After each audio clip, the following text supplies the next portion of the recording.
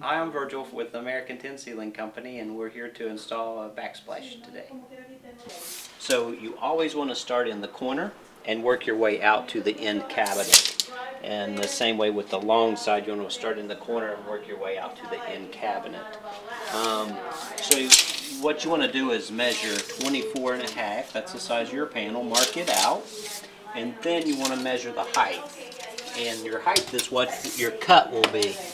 Our measurements from earlier before was 15.25, so I'm using the tape measure and a fine point Sharpie marker. So we measure out 15.25 on one side and 15.25 on the other side. I also have a square I'm using as a straight edge. You line up the marks and you scribe along at 15.25. The first cut we're going to make is with the tin snip. So you've got your line scribed. Always want to try to cut on the outside of your mark. And your point of your shear should always be following the outside of your mark. And that ensures that you're cutting on the outside of the line. As you're cutting, pull up on the piece that you're going to keep, which is the 15.25.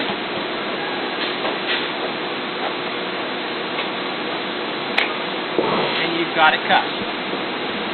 Now it's ready for install. We have everything measured and cut, and now today we're ready to install the panels. So you have two options. We can either brad nail it, or you could either liquid nail it. So we'll start with panel number one.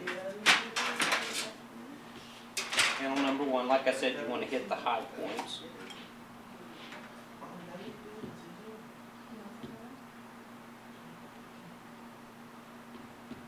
Which will be right on the inside of your nail rail, all the way around the perimeter of your panel. Then you release the pressure from your gun so you don't have liquid nail running out. So now you're ready to install the first panel. So you start at the bottom all the way back, and you just push and hold. We have an outlet, and this is panel number 2. We've already pre-measured. So what you do, you pull a measurement from the edge of the inside edge of your nail rail, which is 7 3/4, and the outside of your panel number 2, which is 7 3/4. You make a mark 2 ways, and then you measure from the bottom up to your box, which is 7 3/8, and then measure from the bottom of your panel. So you got 7 3/8 and 7 3/8. Make 2 marks, and then you go from the outside for your other measurement. So it's 10 1/8 to the outside of your box. You mark 2 spots on that, 10 1/8, and then you use your straight edge. And you just straight edge over and you draw your lines.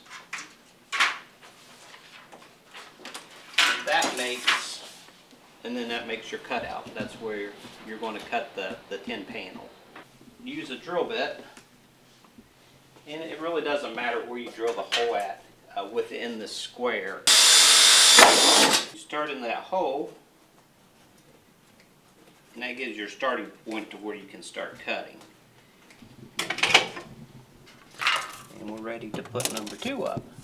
It's real important to locate your nail rails onto the one that you've already affixed. That's your locating point, or your positioning point on the panel. A little brad nail right in between the nail rails.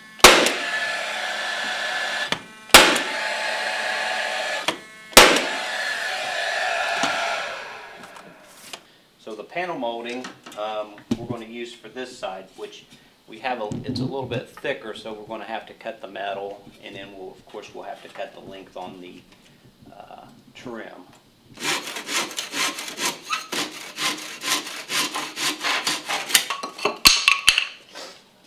between. And now we're ready to put the trim piece on. And we measured it and it's out even here, the trim piece.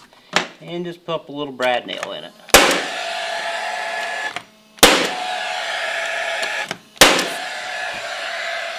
So that trims out that side of it. So you've got one L completed. And we've got panel number 4. So you slide it in at the bottom and then you slide it over.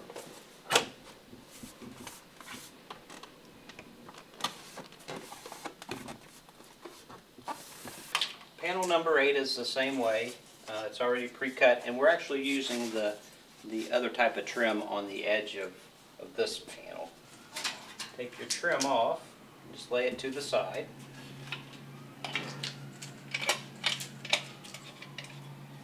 And put your adhesive.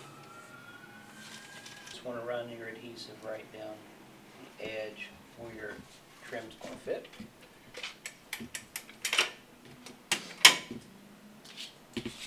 Go ahead and slide your piece of trim on. And that'll be gluing it or adhering it to your panel on the inside. So you have that attached. And then on the outside, just run a little bead of adhesive on the outside of your trim piece. And that'll make sure that everything is intact.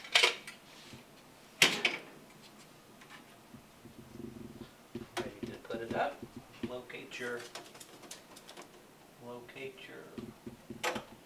locating nail rail.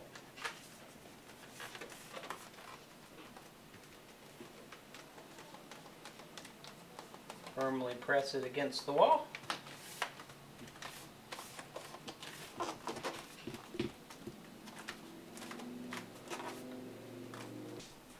We have the outlet cover that we're going to install, and the outlet cover actually matches, is faux painted the same color as your backsplash panels.